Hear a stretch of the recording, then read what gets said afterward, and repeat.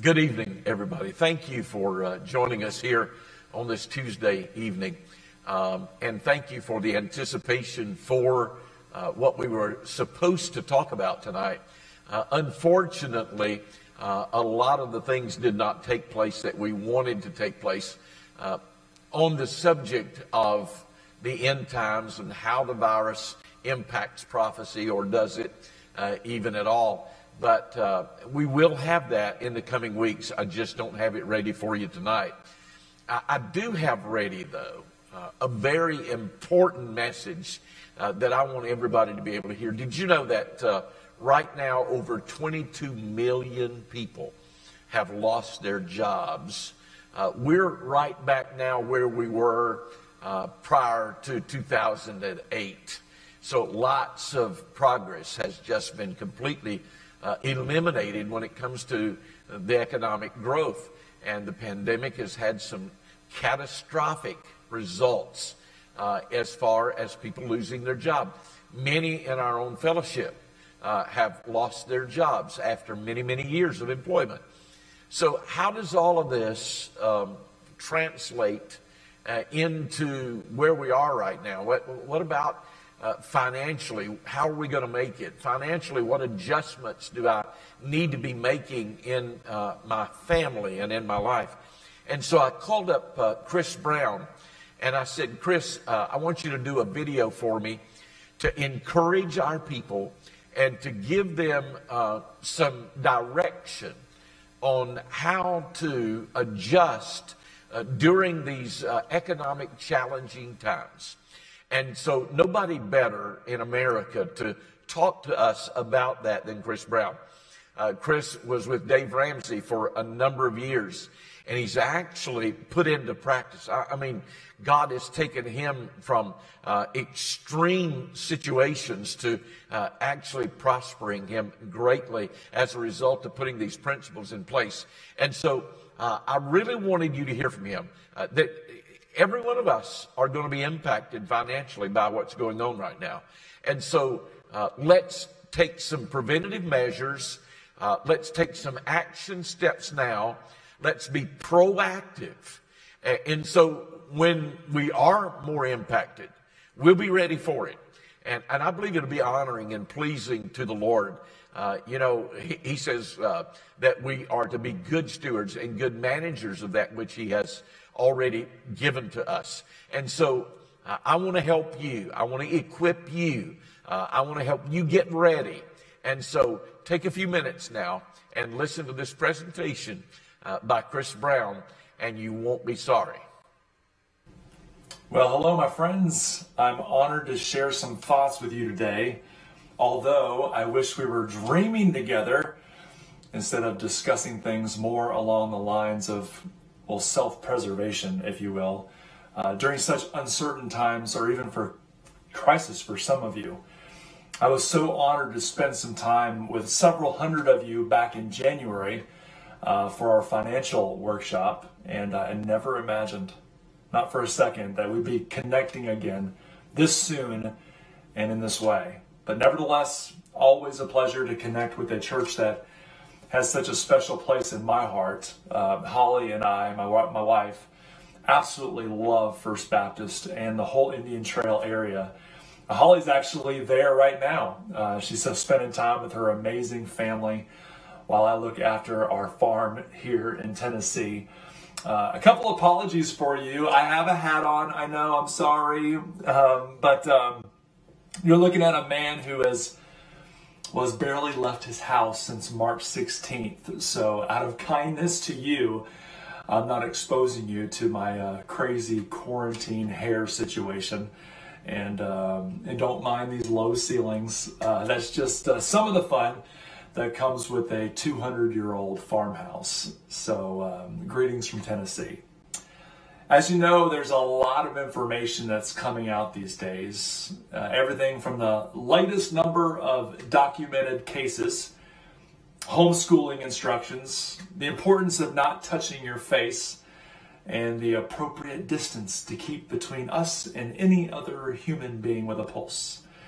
It's a lot to take in for sure, but in the midst of all of this is this little green stuff called money.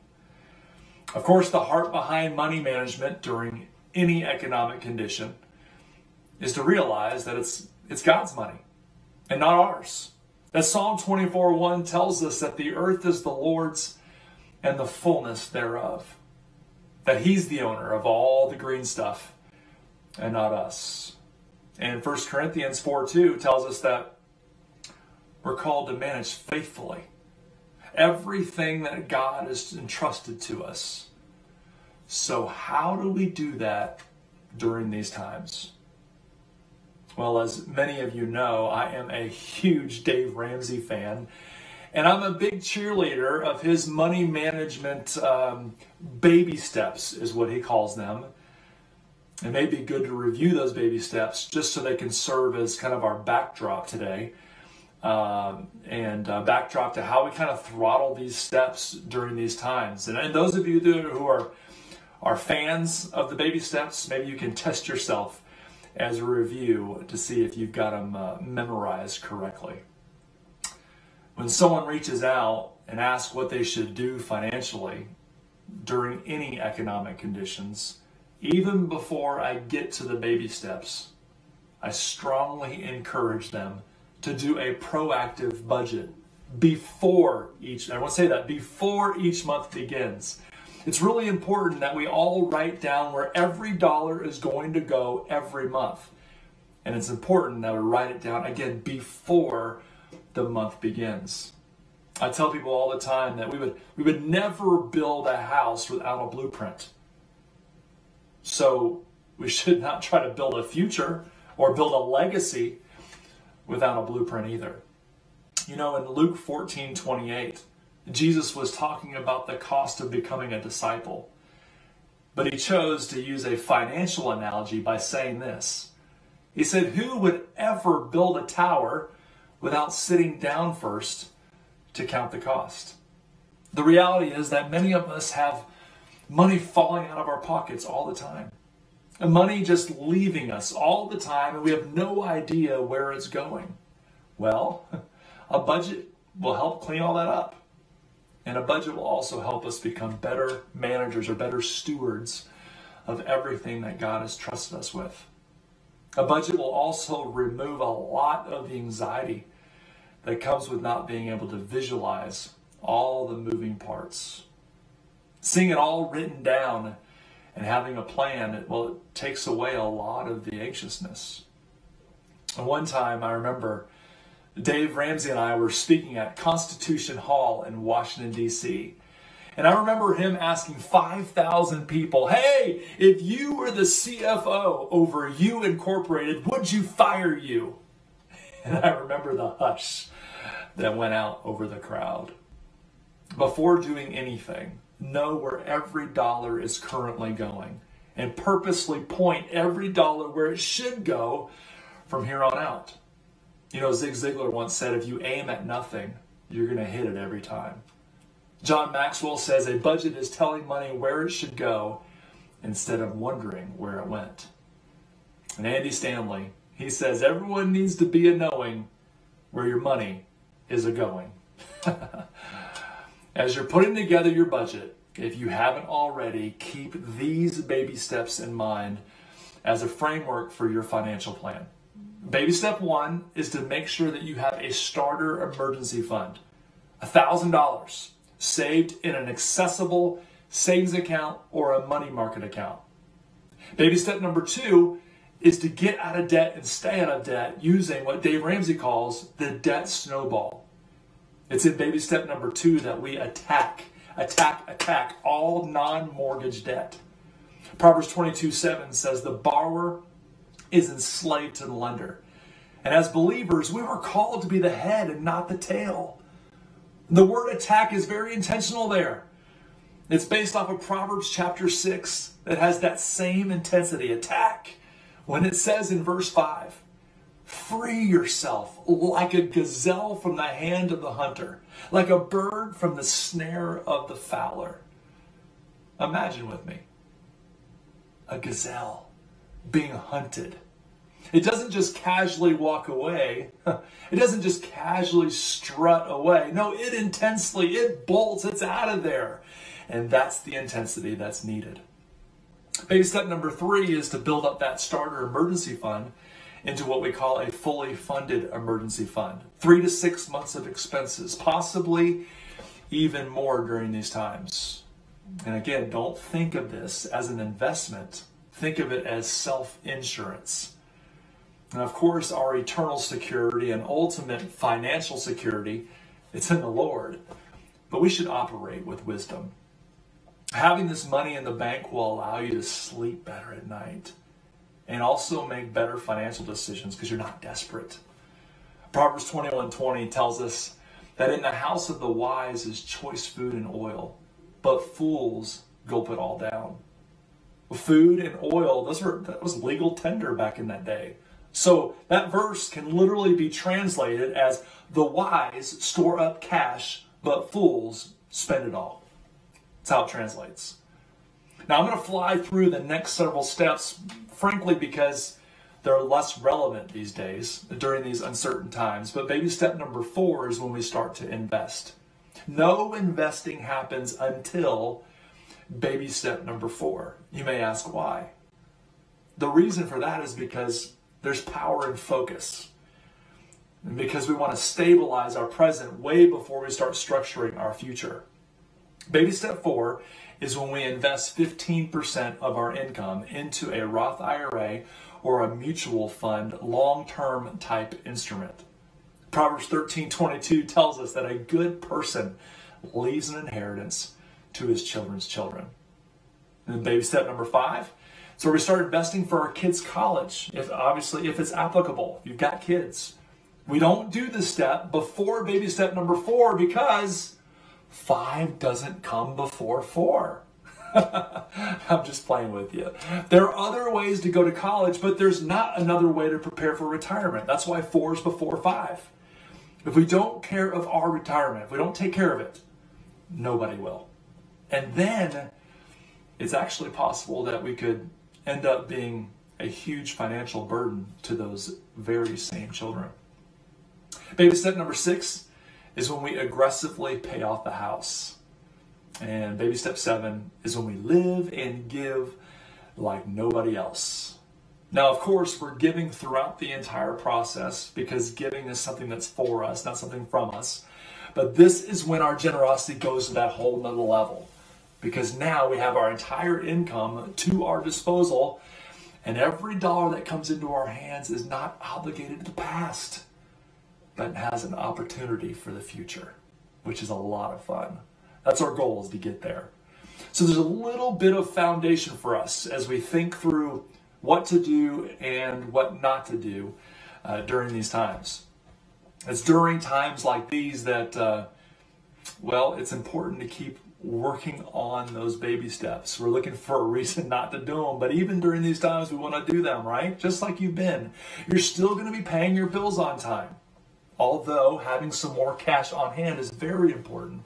So you may want to be a little bit less aggressive on paying off those debts, at least until things, they stabilize a little bit.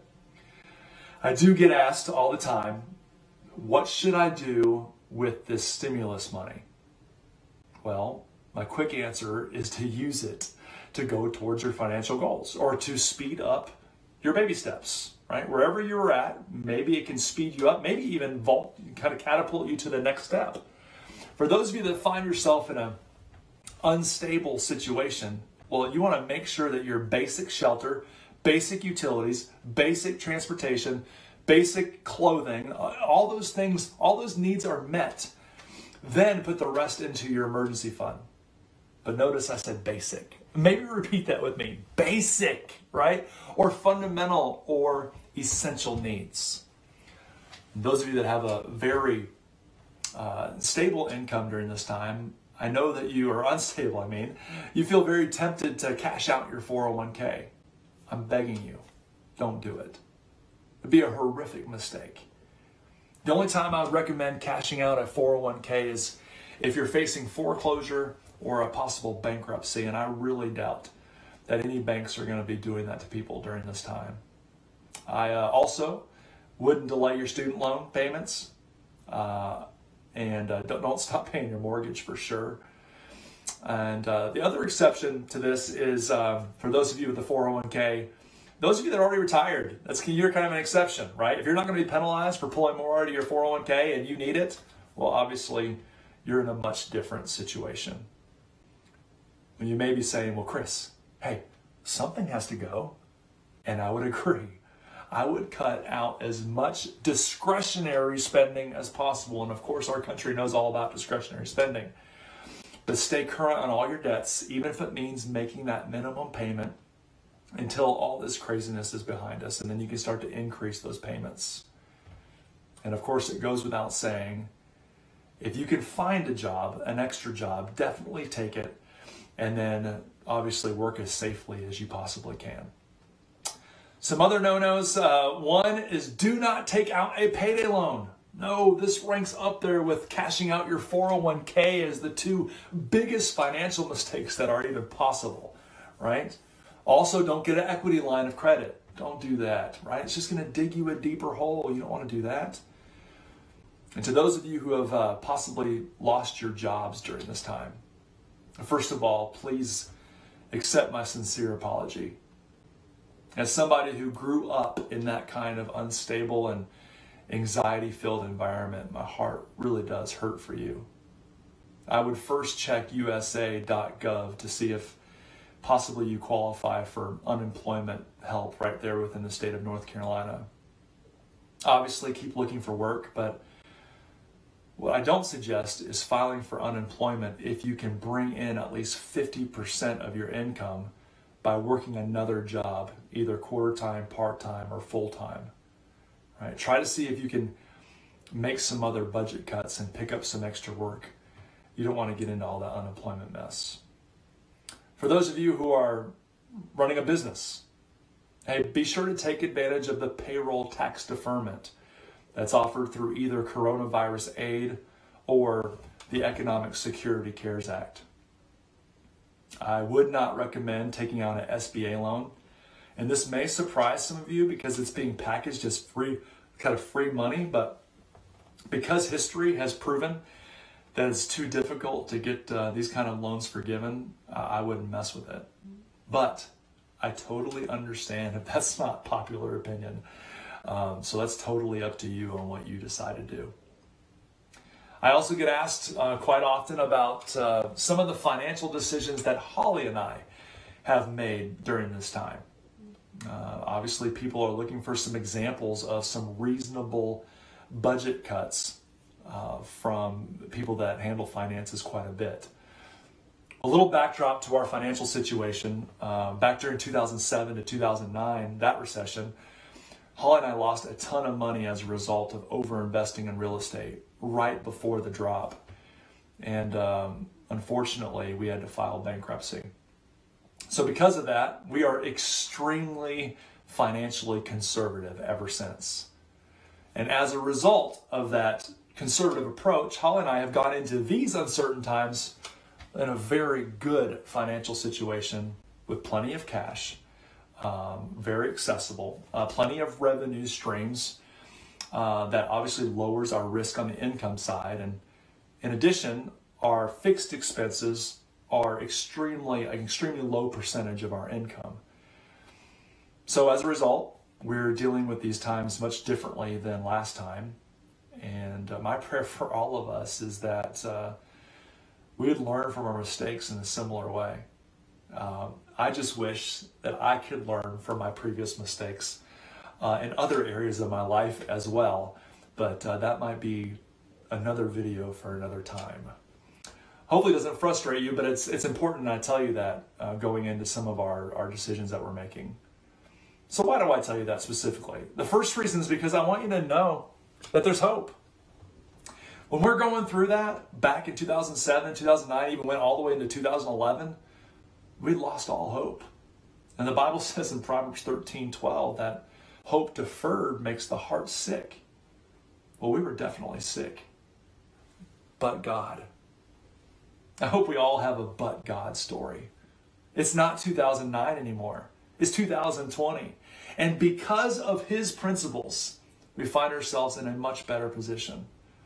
I want to tell you, if you're in a low financial spot right now, this too shall pass. His grace is more than sufficient. He will not forsake you. Take one day at a time and one wise financial decision at a time, and it will pass.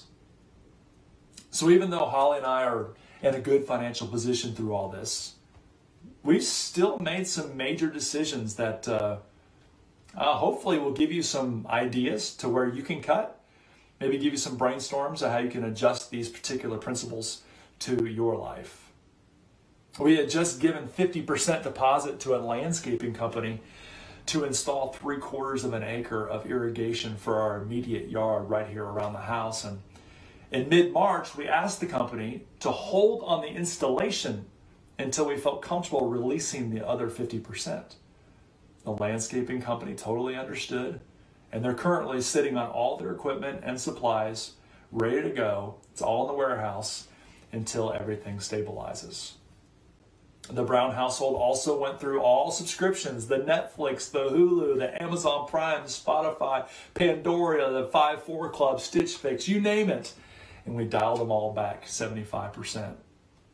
Holly and I have 3 Airbnb cabins right here on our Muletown farm. And we've seen an 80% drop in occupancy, obviously. So we've become good at cleaning the cabins ourselves instead of hiring them out professionally. I've also begun to do all the handyman work here at the farm instead of hiring that out as well. And that one was kind of a wrestle because I know I'm in effect reducing another great person or great people, several people, their income during this time.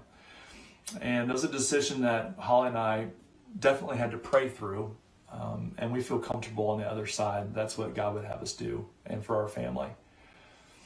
I've had to really open myself up to other ways to generate income as well, digitally, for my family. Ways that feel different, ways that feel uncomfortable for me, but uncomfortable is where the growth happens, right? Growth is in the process. We've started to eat more casserole-based foods with lots of beans and rice to feed our growing children. We have 14, 13, and 11 are our kids' ages. Foods that'll fill them up fast and inexpensively.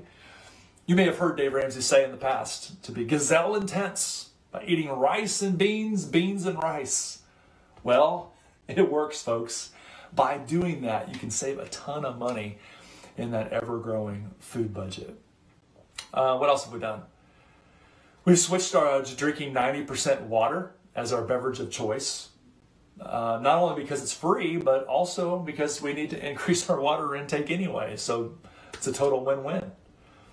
We found free ways to work out and remain fit, going for a walk, going for a run, push-ups, rather than being part of a health club. We found that walking trails and recreational tennis, board games, movie nights, much less expensive ways for recreation and entertainment than concerts and sporting events and cruises. Of course, gas prices have really helped. They've gone down tremendously, but even more than that, we're not even using gas. We're not even driving. So that's been another expense saved for us. Obviously, haircuts as well. Although we have lost tens of thousands of dollars in income and future income as a result of all this, our family has decided not to take any stimulus money, any grants, any loans, or whatever we decide to call them. We don't shame anyone who chooses otherwise, obviously. But that's what we've chosen for our family, is to not take this. That's another decision we've made. Now, so far, we have not talked about investing.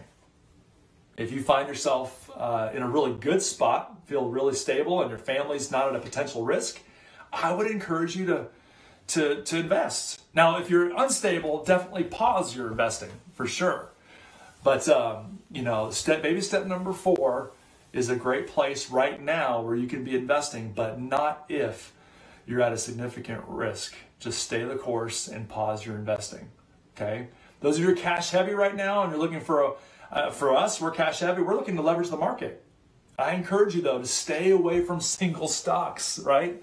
There may be a temptation to invest in toilet paper companies, right? Let's not go there, right? Hand sanitizer companies.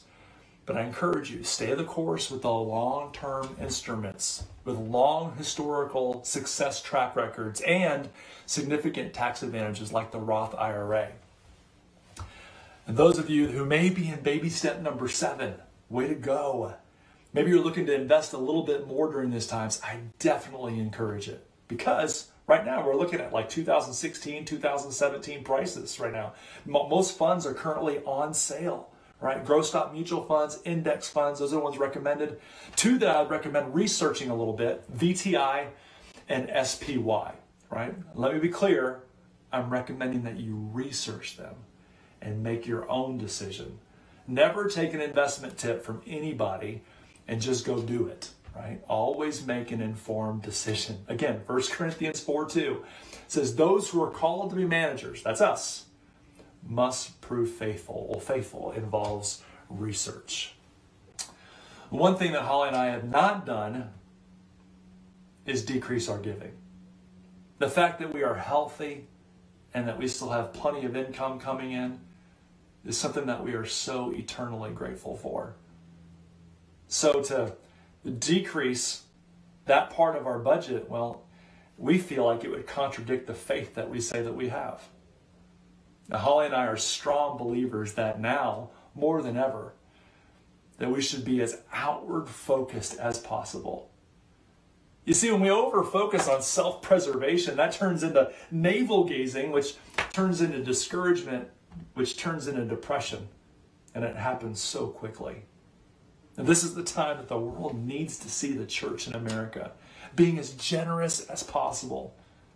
Not only money, but with our time, with just overall kindness. So there's a few thoughts to hopefully help you make decisions during this time. I'm thankful for your leadership, specifically Preacher Mike, for how he continues to shepherd us all so well. He pastored me in person for nearly a decade and has continued to pastor and inspire me for over a decade since. And I'm just grateful to be able to share some thoughts with some incredible people. For those of you who are looking for more resources, one-stop shop, okay? I recommend going to DaveRamsey.com. There are lots of websites out there about this very topic, but that's the one website that I have 100% trust in, and know that you're not going to read something that's crazy there. If you'd like to connect further with me, you can reach me at chrisbrownonair.com. That's my website. Or on social media, I'm Chris Brown On Air on all platforms. Let me pray for you. God, I'm thankful for First Baptist Church Indian Trail. I'm not thankful for the buildings. God, I'm thankful for the inspiring people. Father, I pray that you would bless them, that you would guide them during these times. I pray that their faith would be their foundation and that you would be their hope, not the government. I pray that all that we've talked about is not us worshiping your provision, but us seeking to worship you, our provider, by properly managing your provision. Father, we love you in Jesus' name. Amen. See, I told you it was going to be good. Next week will be an entirely different subject. Next week, I want to bring in Dr. Charles Lowry, a well-known nationally psychologist who speaks to Christian groups all over the country. I had the privilege of being with him last spring when he spoke to the Mega Metro Pastors Group, and I've never been more blessed and more touched than I was then. It helped me greatly as a husband. So, you know, we're confined in a home. We're spending more time with our spouses than ever before. That presents all kinds of challenges. You wouldn't believe some of the statistics that are coming out now that are really consequential of having been together so long, and it's impacting marriages negatively. And so I've asked Dr. Charles Lowry to address this issue with us. And so next Tuesday night, 7 o'clock, he'll be our speaker. So be praying, tell your friends, and we'll see you then. God bless.